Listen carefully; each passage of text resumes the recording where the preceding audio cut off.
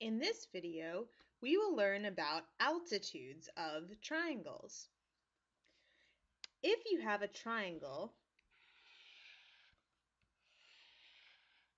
then you can draw an altitude from each of the three vertices of the triangle, or each of the three angles. From this vertex, the altitude would be this. The altitude is always a line that is perpendicular to the side opposite a vertex. It turns out also that an altitude will always be the height of the triangle from the opposite base. In this case, the altitude was inside of the triangle, but sometimes the altitude will be outside of the triangle.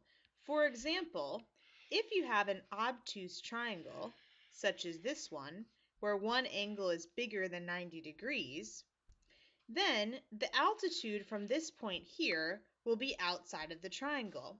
In order to see it, you should extend the base and then drop a perpendicular line from this point.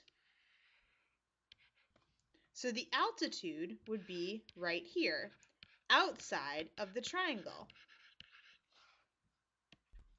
In the obtuse triangle, even though this altitude is outside of the triangle, if you were to think about the altitude from this vertex, it would be inside of the triangle.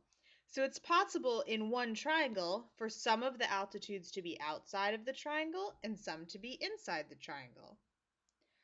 Like with other special line segments in triangles, all three altitudes do something interesting when you look at them all at the same time. So let's go into Geometer's Sketchpad to investigate this. In Geometer's Sketchpad, we have a random triangle that could be made into any triangle we want by simply moving our points.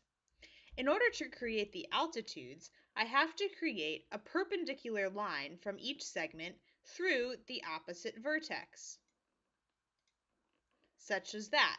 So let me create the other two altitudes. In this case, the three altitudes intersect way off the screen. So let's change this triangle so that we can see what happens. As I move the triangle, you can see that the three altitudes do intersect in a point.